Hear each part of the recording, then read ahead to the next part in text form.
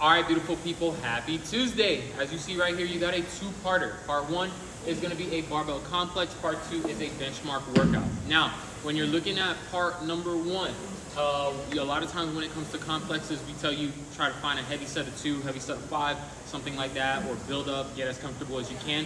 Today is not that day. Because you have Lucifer, which is a sprint style workout, you're gonna really need all the energy you need, and you just need to get as warm as possible. So essentially, what part number one is a warm up that's gonna focus on you basically getting into a thruster and focusing on exploding. So with that cluster, you're really doing a clean into a thruster, just meaning that you're picking it up, dropping into that squat, going into your thrusters naturally. So you wanna stay at a lightweight to practice catching it, dropping it, and really exploding into each one, rather than going super heavy, draining your energy, and then you have nothing to show for it on part two.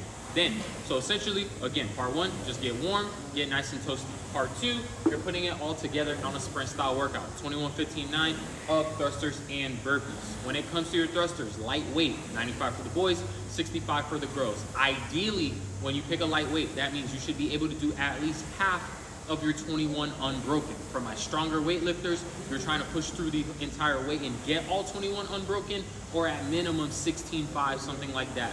Now, when it comes to your 15, that's gonna be your hardest part. It's gonna burn, you're gonna be miserable, but try to get 8-7, 10-5, maybe all 15 in a row if you're a strong lifter. And then again, in your 9s, all 9 unbroken, does not matter where you are on that spectrum. So thrusters are gonna be hard, but what's gonna really get to a lot of people are those burpees. They're just miserable, rolling down, popping back up, rolling down, popping back up. You're not gonna wanna keep going. Your goal, turn your mind off, just kind of force yourself to get through it, especially on the 15s. That's where that mental blockade comes in. Once you get through your 15s, 9 is just a sprint all the way through and you'll be safe and sound. Now again, your goal is to get it done in under 7 minutes, but for my good lifters in here and who also have a good cardio capacity, your goal is to get done in under 5. So again, everyone under 7, my stronger lifters under 5, that is a target for you to shoot for when you hit this workout. All right, so stay focused, get hungry. We'll see you in on Tuesday. Take care and peace.